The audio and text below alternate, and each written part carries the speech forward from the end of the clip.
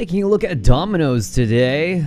Request from Edward in the Discord. This is for you. Here we go. On the monthly time frame, since the inception of Dominos publicly traded equities in 2008, we've definitely seen the first couple of waves that always start everything out. A, B, and then wave B was a 14,500% run from about $3 to $4 all the way up to $565, which is ridiculous when you think about it, but that's fine, doesn't matter.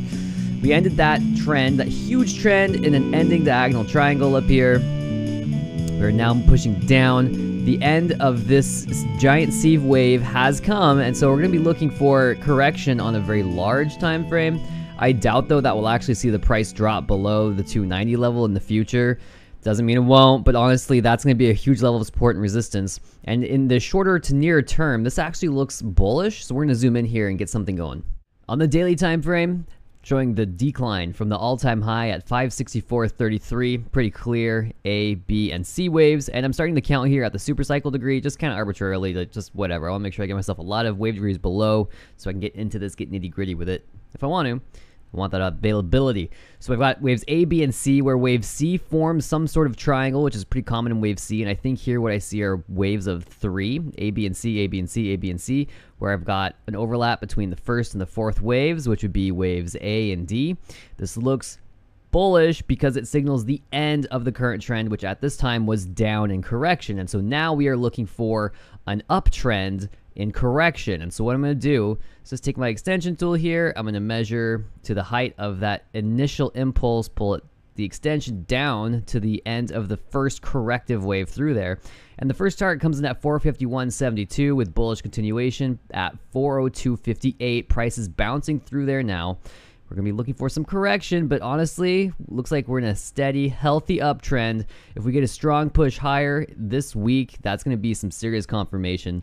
I would expect a little more sideways grind here before we pop up to 451, but obviously we could easily do that. 521.39 is the C wave extension, and I don't think that's totally unreasonable. It's very possible we get there. I'm going to label these back at the cycle degree, and at this point, we'll be looking for that next downtrend, and it's possible that it probably will end somewhere in the mid 300s, I would say, to give us a nice flat. This correction overall, I think, is going to look something like this, and then we'll see it continue up and higher, just based on the overall ridiculously 14,500% bullish nature of that impulse from 2008. Anyway, so that's kind of what I'm looking at here, and I'll probably get into this a little bit more on the hourly time frame in the future, but I think right now this suffices because we've got a bullish confirmation above 402.58, heading for 451 to 521.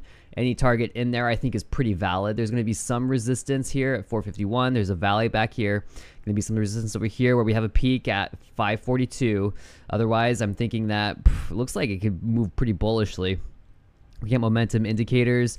Looks like we have what looks like a reversal occurring in the MACD where we could be coming out of a small reactionary trend to the downside and could be starting a new bullish impulse, which would be nice.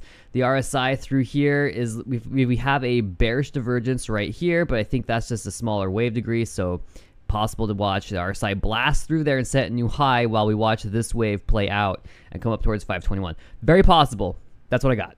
And while I'm talking about things that I don't usually talk about, let's look at FUBO. I had some analysis on FUBO, and I just kind of returned to it. I had this A, B, and C waves laid out for minute wave A, and then what I saw was that we had a complete correction through here, wave B, which is fantastic. I love to see this. We have what looks to be A, B, C, D, E, or maybe it's A, B, C, D, and E. I'm not too worried about what really is forming this triangle in terms of touch points. It's pretty clear that we've had a corrective trend, and that corrective trend is coming to an end. We've had a good breakout, nice solid volume spike right here on this impulse. Not too bad. Looks like it came as resistance, price came down, and then set a new high, and this confirms a higher target. We may have already reached this first one. Let me just do this.